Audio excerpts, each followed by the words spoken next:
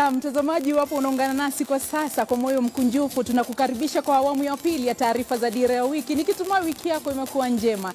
Kila siku ya Ijumaa kuanzia mwendo wa saa 12 hadi saa 2 tunajadili taarifa ambazo zimegonga vichwa vya habari humu nchini. Awamu ya kwanza ikiwa ni kinyang'anyiro cha mwaka 2012, na sasa tunaingia kwenye sehemu yetu ya pili ambapo tunaangazia matukio mengine ambayo yamekabili taifa juma hili. Na kwenye mizani ya wiki tunaangazia ile densi ambayo rais ameshutumiwa kwa kushiriki densi na vijana. Tunaangazia iwapo hiyo ndio mbinu pekee inaweza kutumiwa katika kuwavutia vijana, na iwapo kweli kwa Rais Uhuru Kenyatta kushiriki densi na vijana ina maana kwamba hatatui au kushughulikia shida ambazo zinakabili taifa hili. Tutakuwa na wagombezi wawili wa nyadhifa mbalimbali kutoka upande wa Jubilee na ODM ambao watakuwa hapa studioni. Ni vijana watakuwa kitueleza iwapo kweli hiyo ndio mbinu inaweza kutumiwa kuwavutia vijana, na iwapo rais kweli amekiuka mamlaka aliyopewa. Tutakuwa tukiangazia mengi katika sehemu yetu ya mizani ya wiki, tukikuuliza, je, wewe kwa maoni yako unaona kwamba kwa rais kushiriki densi na vijana amesahau, ina maana kwamba amesahau shida zako? Je, wewe binafsi unaona kwamba kwa rais kushiriki densi na vijana ina maana kwamba amesahau shida zako? Kushiriki ni rahisi. Tutumia maoni yako kupitia nambari 22155. Kwenye mtandao wa Twitter ni @Zubeidah Koome au @KTNews ukitumia #Dira ya wiki. Lakini kwanza tuanze kwa kuangazia vidokezo.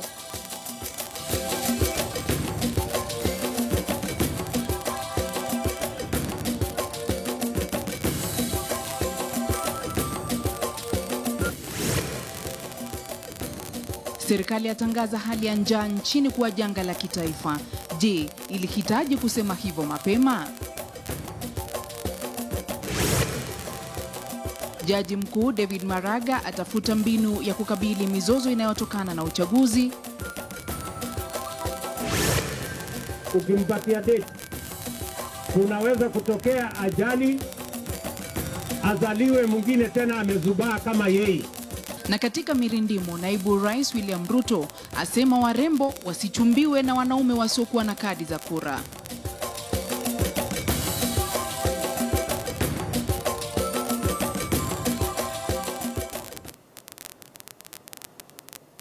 Karibu mtazamaji, jina langu ni Zubeidah Koome na mtangazaji wa ishara ni Meresha Owiti. Serikali imetangaza baa la njaa kuwa janga la kitaifa. Katika taarifa kutoka ikulu iliyotumwa kwa vyombo vya habari alasiri ya leo, Rais Uhuru Kenyatta aliarifiwa kuwa tayari kaunti 23 kame zimeathirika na ukame. Rais aliwaomba washikadau wote wajitokeze ili kuinusuru hali. Lofti Matambo na arifu.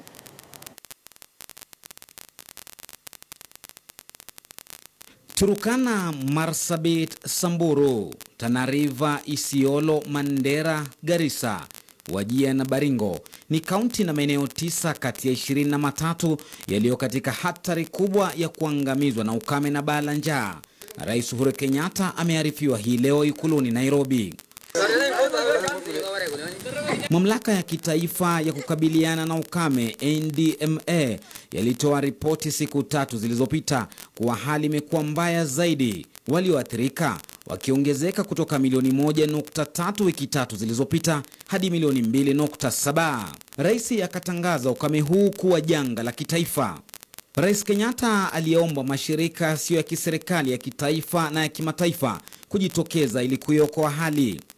Aliongeza kuwa serikali itatia bidii maradufu kuwafikia wote wanaoathirika katika mgao wa chakula na fedha. Kwa sasa kila nyumba yapokea shilingi 3,000 kwa mwezi. Pia alitoa onyo kwa wanaopora na kufuja fedha za mgao huu. Akaagiza tume ya kupambana na ufisadi EACC kuwachunguza na kuwachukulia hatua kali wala hai kwenye operesheni hii ili serikali isilaumiwe. We are going to upscale water tracking in all urban areas kuhakikisha watu wote wanapata maji. Pamoja. Katika awamu ya pili ya kupambana na baa hili, serikali imetenga shilingi bilioni 11 kutumika kati ya mwezi Februari na Aprili. Tayari serikali kuu imetoa shilingi bilioni 7 huku serikali za kitaifa zikitoa fungu lao la shilingi bilioni 2. Mawaziri wa fedha, wa kilimo, wa maji na unyunyiziaji, wa jamii za Afrika Mashariki pamoja na mkuu wa wafanyikazi wa umma walikuwapo kutoa ripoti kwa Rais Uhuru Kenyatta. Lofti Matambo, Dira ya wiki.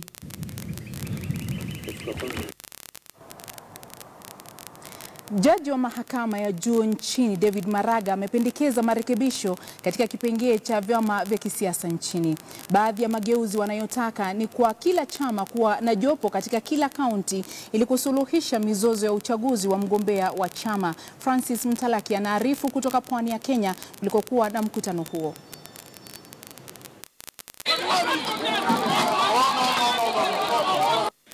Haya ndio yamekuwa matokeo katika mchujo wa vyama wanapochagua wagombea. Na mwezi Aprili unapobisha hodi, mahakama sasa inapendekeza jopo la kila chama kuwa hadi ngazi ya kila kaunti ili waweze kutoa suluhu chini ya siku 18 zinazohitajika kikatiba. The solution we have proposed, Mr. Speaker, is that you allow an amendment to the Political Parties Dispute Tribunal, and I have sent those amendments to your office, to authorize the Judicial Service Commission to appoint temporary members of that tribunal so that they can sit in various parts of the country and resolve those disputes. Ili kubana zaidi, baada ya uchaguzi, Maraga anapendekeza marekebisho ya kipengee cha sehemu ya 75 na 85 kutoa nafasi tu kwa atakayeelekea mahakamani kupinga kuchaguliwa kwa fulani. Kwa mfano, mwakilishi wa wodi ataruhusiwa tu kuwasilisha kesi katika mahakama ya hakimu mkuu kisha kukubaliwa kukata rufaa katika mahakama kuu. Akishindwa, basi mchezo utakuwa umekamilika na kesi kufungwa. An appeal from a member of parliament, contesting the election of a member of parliament, a governor, representatives, will go from the High Court to the Court of Appeal, and it ends there. This is the only way we can control that. If we don't do that, we will have MCA petitions and appeals going all the way to the Supreme Court. Maraga ni mwenye mtazamo kuwa iwapo mageuzi haya basi yataweza kuafikiwa kabla ya uchaguzi mkuu, basi idara ya mahakama itakuwa na muda mwafaka wa kuweza kusikiza kesi katika kipindi cha mwaka mmoja. Francis Mtalaki, KTN leo, Mombasa. Rais Uhuru Kenyatta ameahidi kuwa serikali yake itachimba mabwawa zaidi ili kukabili kiangazi na ukosefu wa maji kaunti ya Nyandarua. Akihutubu wakati wa ziara yake kaunti hiyo, Rais Kenyatta amesema serikali inatambua changamoto wanazopitia wanaoathiriwa na baa la njaa na changamoto hizo zitashughulikiwa. Amewarai viongozi eneo hilo kushirikiana na serikali katika kuwatambua wanaoathiriwa na njaa. Amezuru eneo la Kinangop na kuhutubu katika vituo vya Magumu, Haraka, Njabini, Injinia na Ndunyu Njeru, ambako amewarai vijana kujitokeza kwa wingi kujisajili kuwa wapiga kura. Wenzetu wale ambao hawajajiandikisha wakubali wajiandikishe, wale wapigaji kura katika uchaguzi mkuu. Na twasema ni muhimu kila mmoja wetu awe ameweza kujiandikisha, na ni muhimu sio tu kwa kiti cha rais, lakini pia kwa hivi viti vingine na vio vingine, kutoka MCA mpaka governor mpaka mjumbe.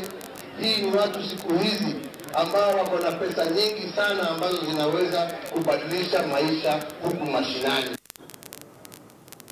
Kiongozi wa chama cha ANC ambacho kiko ndani ya muungano wa NASA, Musalia Mudavadi, hii leo alikuwa katika mtaa wa Kibra na kuwataka wenyeji kujisajili kuwa wapiga kura, akisema hiyo ndio njia ya pekee kuitoa uongozini serikali ya Jubilee.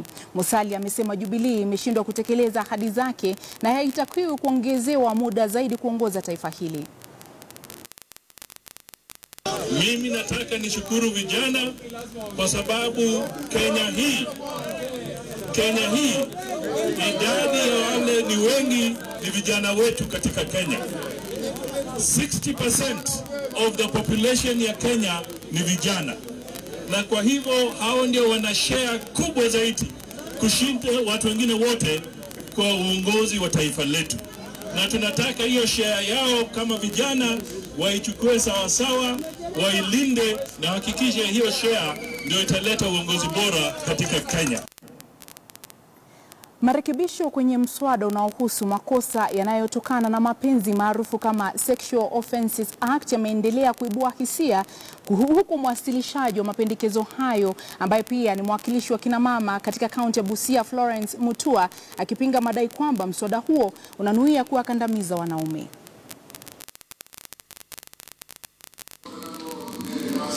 Thank you, Mr. Siku moja tu baada ya mswada unaohusu makosa ya kujamiiana kukosa kupita kwenye awamu ya 3 bungeni kufuatia ukosefu wa idadi inayofaa, mwakilishi wa kina mama Florence Mutua amepuzilia mbali madai kwamba mswada huu unanuia kuwaumiza wanaume na badala yake akasisitiza kwamba nia ni kukabiliana na ongezeko la visa vya ubakaji sawa na unajisi kwa watoto ambavyo huripotiwa kila kukicha. Tunataka watu wa sexual offenses wakuwe na mahali, especially kwa counties, kila county kuwe na police station hata kama ni moja. Ile iko na mahali pahali pazuri, unit pahali watu wanaweza enda kuripoti hiyo kesi. Pia mswada huo unanuia kuadhibu walio na tabia ya kuwadhulumu wanawake kimapenzi katika sehemu za kutangamana kama vile wakati wa usafiri au hata kwenye misongamano ya watu. Mimi sijakataza mtu kuangalia mwingine na macho yenye sijui hata sielewi anasema kula na macho. Mkitaka kula na macho muangalie. Haiko kwa bili yangu. Kitu iko kwa ile bili yangu ni ile mambo ya intentional touching ama intentional act. Rumiwa hakuna mtu anaitake seriously. If you go there, for example, hata ukute wanaume watakuharas. Kama wewe ni mwanamke umeolewa kwa nyumba, hata ukiambiwa mzee anakwambia hapana. Hiyo mambo imekuwa too much.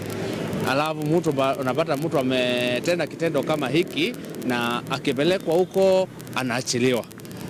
Miongoni mwa marekebisho mengine kwenye mswada huo ni pamoja na kujumuishwa kwa somo linalohusu kujamiiana kwenye mtaala, kuharamishwa kwa visa vya kusuluhisha mizozo inayohusu ubakaji na unajisi nje ya mahakama, sawa na rekodi ya kitaifa itakayomwezesha mwajiri kutathmini iwapo mfanyakazi wa nyumbani ana historia yoyote kuhusu makosa ya kujamiiana.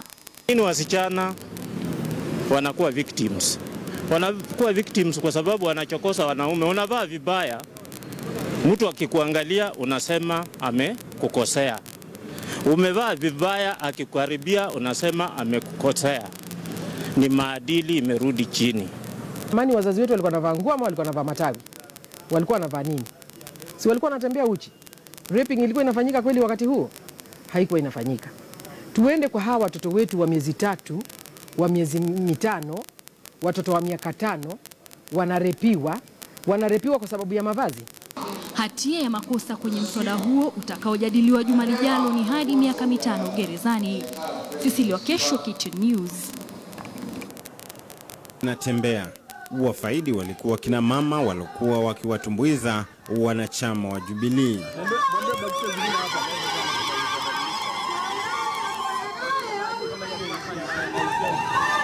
Na Mike Sonko akawa Sonko wao.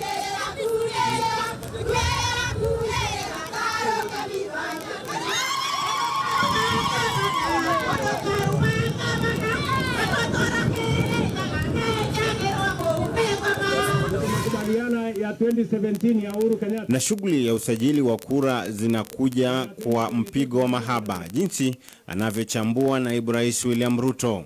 Hiyo kuzembea hiyo inafika mahali mbali. Na wewe kwanza ukimpatia date, kunaweza kutokea ajali, azaliwe mwingine tena amezubaa kama yeye, ambaye ama namna gani ndugu zangu? Tushakubaliana. Sasa wewe mrembo, kama mtu hana kura mwambie wewe uko na kura, akisema hana mwambie apotee.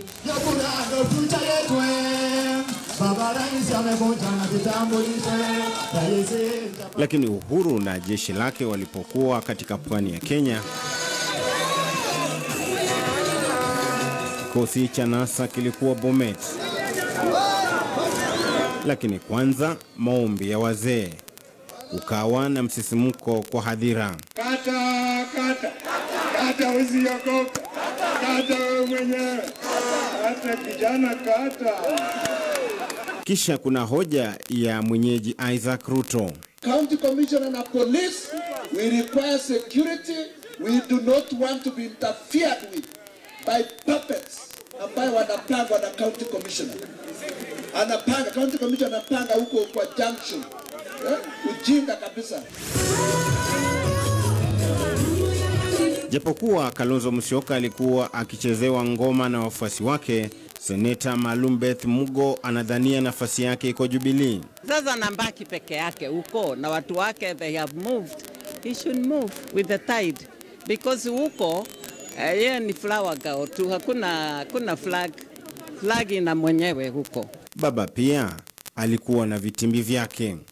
Sasa tunasema hii inakeuka sheria, hii inakeuka sheria, inakeuka sheria. Alafu kukawa na lugha ya kusoma na kusomeana anayoielewa Adan Duale, safari hii akimlenga gavana Ali Hassan Joho wa Mombasa. Mara haijulikani form 4 alipata D-. Kwanza kama angefanya mtihani wakati wa Matiang'i. Kama angefanya mtihani wakati wa Matiang'i, huyo jamaa hata angepata E, angepata chini ya E. Kuna aina mbalimbali za maombi. Baba, tuna ukweli utatenda mema na sisi wote tunafaulu. Isipokuwa tumesema wafanye biashara wote, hakuna yule atakata license. Mfalme wa Jabu ukataze na wakuwe na nguvu ya kukataa kulipa license mpaka siku yenye tutaelewana ndio tutalipa. Wakati hao wakiomba, mama huyu alikuwa kanaswa na raha ya nasa huko Bomet, akaibuka na miondoko ya kipekee. Paul Biswa, Mirindimo.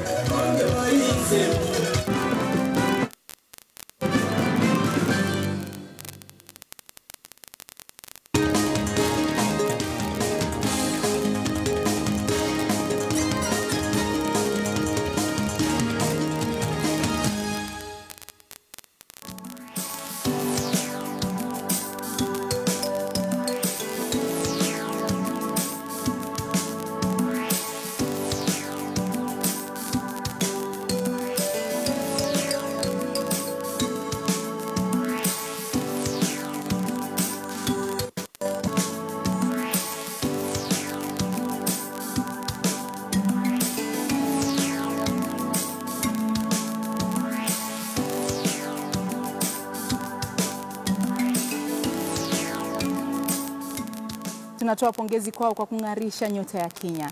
Timu ya taifa ya mchezo wa rollball imekwama nchini baada ya kukosa ufadhili kushiriki mchuano wa kombe la dunia itakayoandaliwa katika eneo la Dhaka nchini Bangladesh. Ingawa timu hiyo ndio mabingwa watetezi, wanahofia hali hiyo huenda ikaathiri kampeni yao.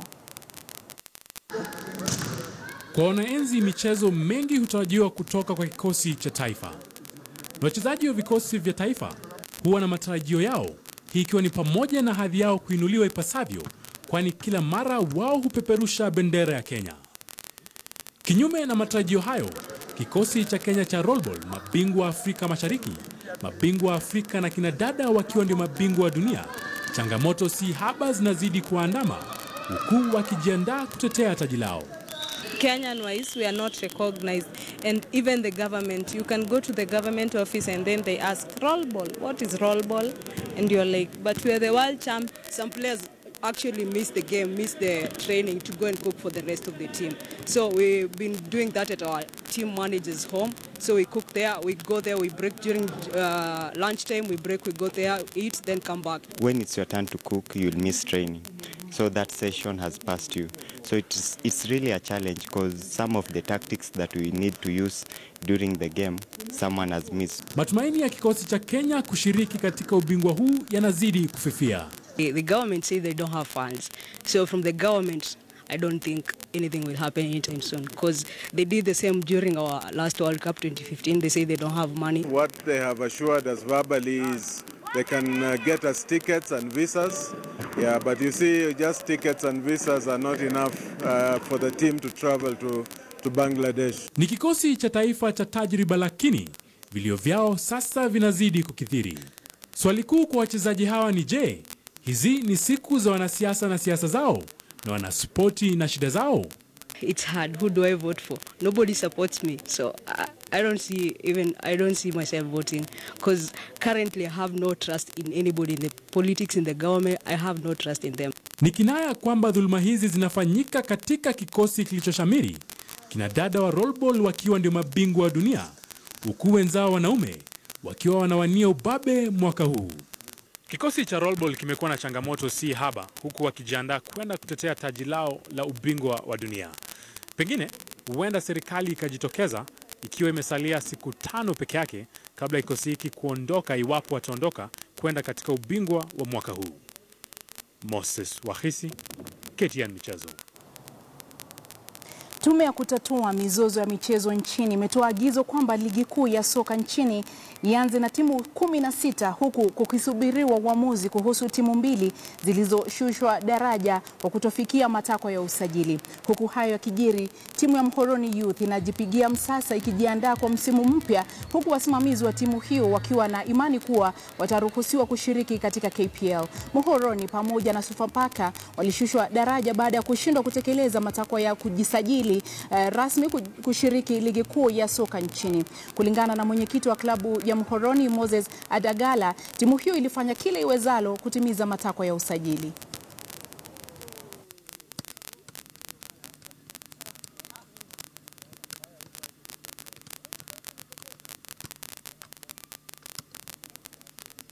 We deserve to be in the league because we managed to finish at position 10, and according to rules, it's normally 2 teams are being relegated and then 2 teams are being promoted.